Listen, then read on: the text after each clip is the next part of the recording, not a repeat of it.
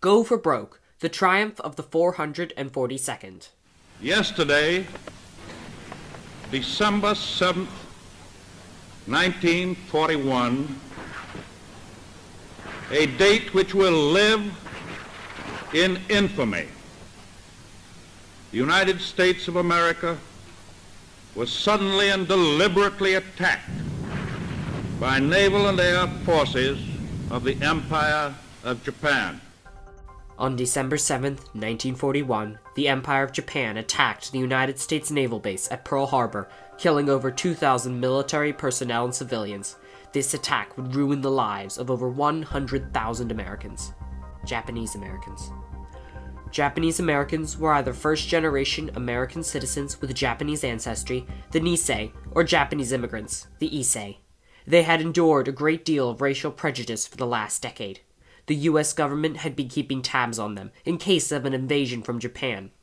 An hour after the attack on Pearl Harbor, certain Japanese Americans were arrested and taken in for questioning. On February 14, 1941, 10 weeks after Pearl Harbor, President Franklin Roosevelt signed Executive Order 9066. This order gave the military, or the newly formed War Relocation Authority, power to remove anyone under the pretense of military necessity. In the following months, thousands of Japanese Americans were removed from their homes and their rights taken away, for no other reason than their ancestry. However, some would later go to fight for their country in the 442nd Regimental Combat Team and triumph over the tragedies they were forced to endure. All along the West Coast, Japanese Americans were told to leave their homes. They were given 1 week to sell all that they had. As the War Relocation Authority said, quick disposal of property often involved financial sacrifice for the evacuees. This gave dishonest neighbors a chance to buy land and other belongings for less than they were worth. Those taken were allowed to bring very little with them. First, they were transferred to holding centers, while the internment camps were built. These centers were usually fairgrounds or horse stalls at racetracks, and were often cramped and smelly.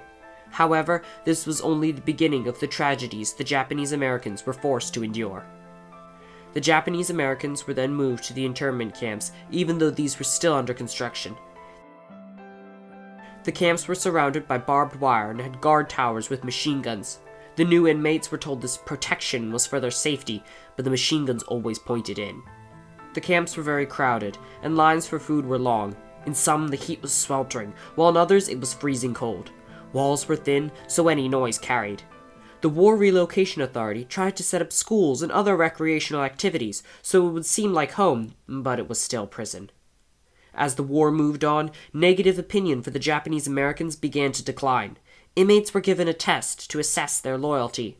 Those deemed patriotic might be allowed to leave the camps, though they could not resettle on the West Coast, or they might be eligible for armed service in the newly forming 442nd Regimental Combat Team.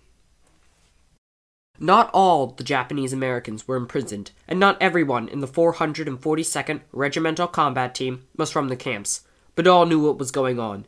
These camps were not a secret. A former U.S. soldier who was removed from the army at the beginning of the war for his Japanese ancestry and placed in an internment camp said to his mother when given the chance to rejoin in the 442nd, "This is my second opportunity to serve my country and prove that I am a loyal American citizen.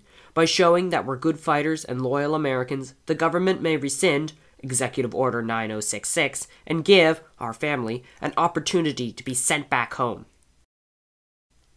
The 442nd was segregated except for the officers, who were Caucasian. The team trained at Camp Shelby, Mississippi.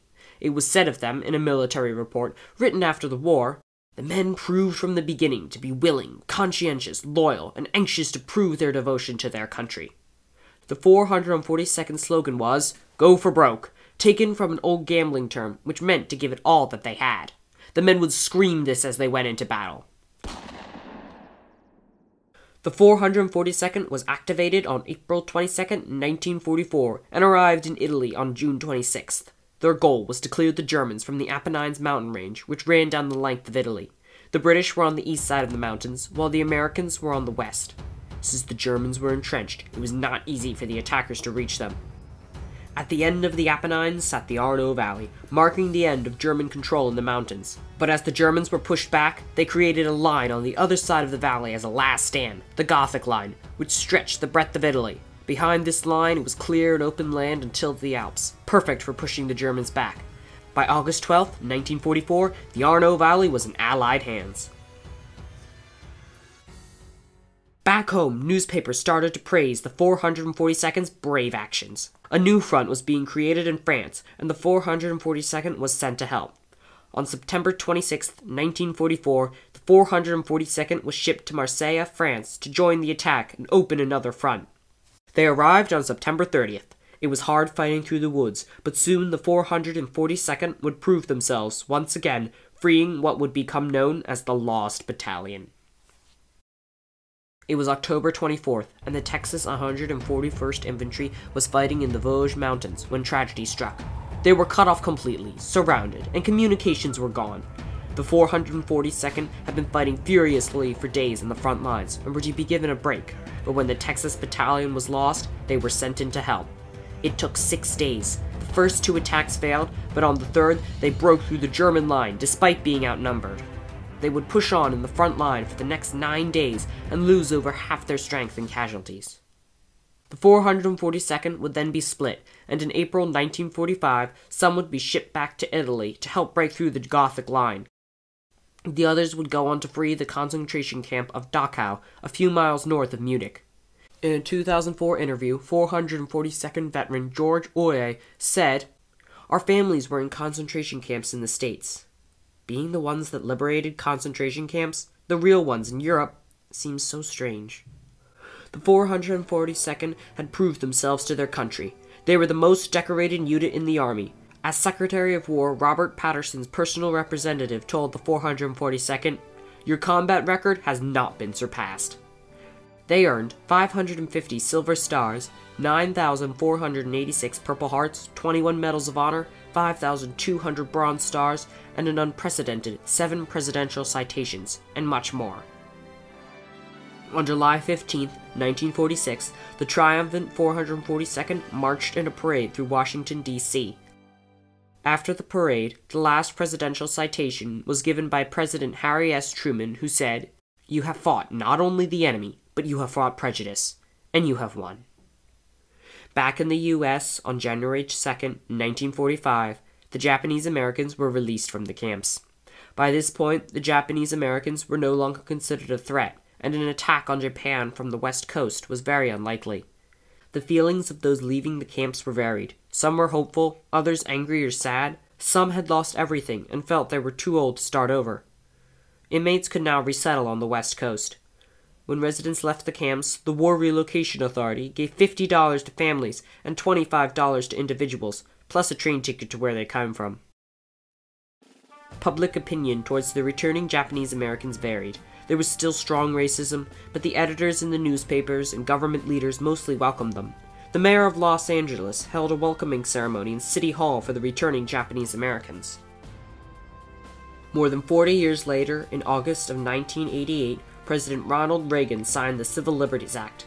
This gave all internment camp survivors $20,000 as an official apology.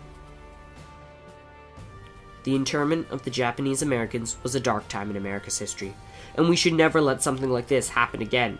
However, the men in the 442nd Regimental Combat Team triumphed over the tragedy of the camps and fought to prove themselves to a country that had imprisoned them. As President Bill Clinton said, "Rarely has a nation been so well served